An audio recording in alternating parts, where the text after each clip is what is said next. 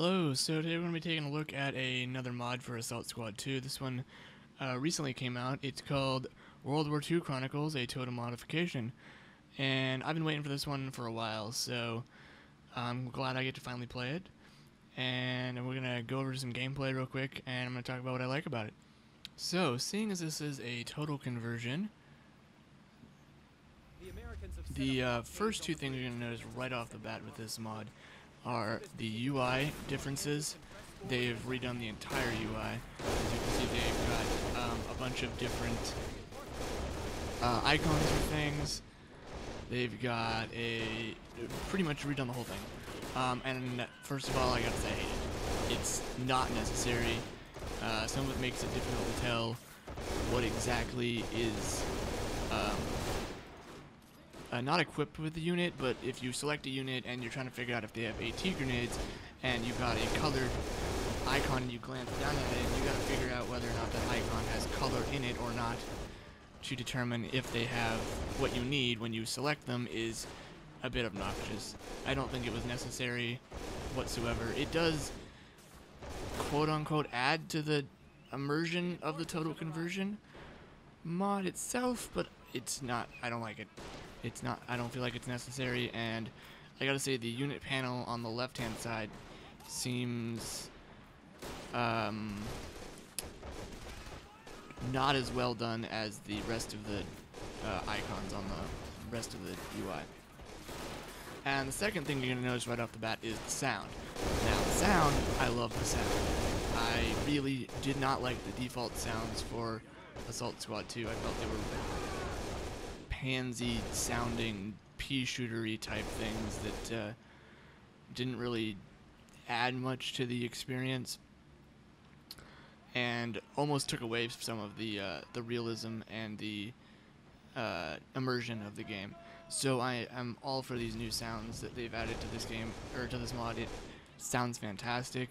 When you hear those MGs going off, you get quite concerned and definitely feel something when they start firing. Now this mod aims to add some realism, and I'm not 100% sure where the realism is. To start with, the base game was already pretty quote-unquote realistic. There was some weird damage things that I feel like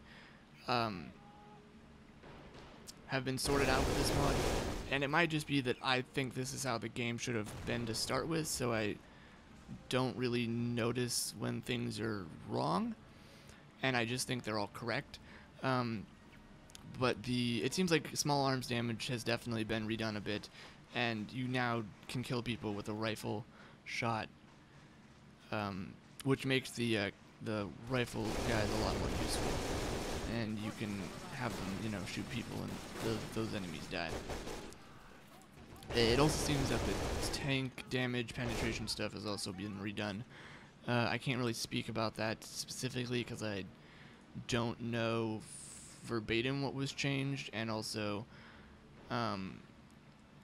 what was the stock set model or stats for any of those things. It does feel like I got a tiger while I was playing, and the tiger ripped through just about, no, it did rip through just about everything the allies had, and so that was pretty awesome to see.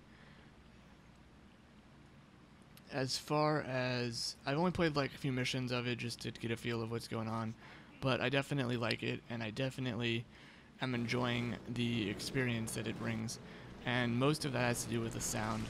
It adds to me quite a lot of immersion to the game that I felt was missing, and the realism as far as damage model and stuff just adds a cherry on the top of it as far as making it fun, making this game enjoyable.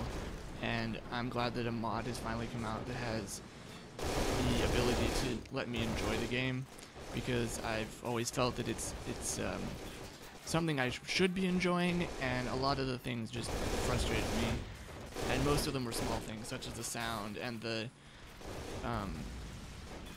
damage of things, not being able to kill things, and watching your tank miss 4 times for whatever reason, when they do hit it, it just bounces off.